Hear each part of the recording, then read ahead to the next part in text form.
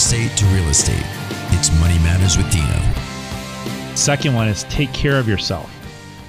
He's written down here, exercise at least 5 days a week, eat well, everything in moderation, he says. Constantly educate yourself with new information and expose yourself to the arts, Broadway, dance, and museums.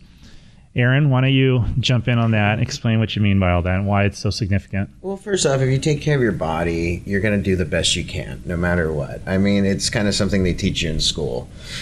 You have athletics, you have some schooling, you get a little balance of everything. And when you feel at your best, mentally, physically, and pride in what you do, you'll achieve at levels that will make you satisfied. I mean, if you hurt and ache all day, you're not going to get up to go and do as much as you could if you felt good.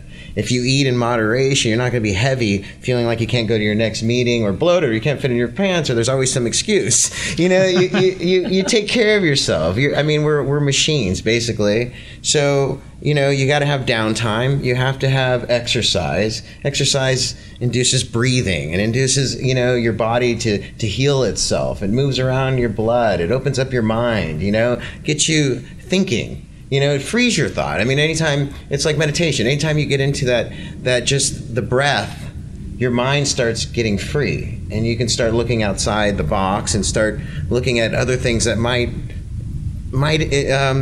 be of interest to you, or other things that you might not be seeing in your life that you want to reflect on. And I think that all comes through, the exercise, taking care of, living well, but also, getting out to love yourself. Go and see something. Go do something that's different. Go look at architecture in another town. Do something that will help your brain ever grow. Because, the brain, here's what I learned from my fall.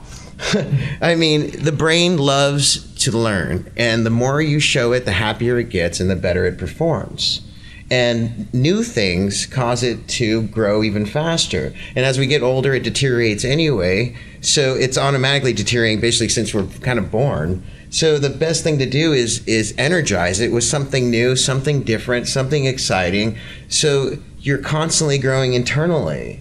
And you won't even, there's things, I just do it for a purpose, go and see things. And then later on in life, I'm like, I know why I saw that. That fits with this, and this makes sense, and this all comes together. And so, those are, by taking care of yourself, it's growing your own self to be a better person, and being smart in the world, arts, reading, paying attention to what's going on, and being a good human is what really matters. And yeah. And you know what, as somebody who's successful, you lead by example. Yep. Honestly, Agreed. That's what you do. Agreed. You always lead by example. And what do we want in this world? We want a world of accomplished people. We want people to love themselves and do the best they can for themselves. Isn't that what we all ultimately want for everybody? And so you lead by example. I think that's kind of take care of yourself.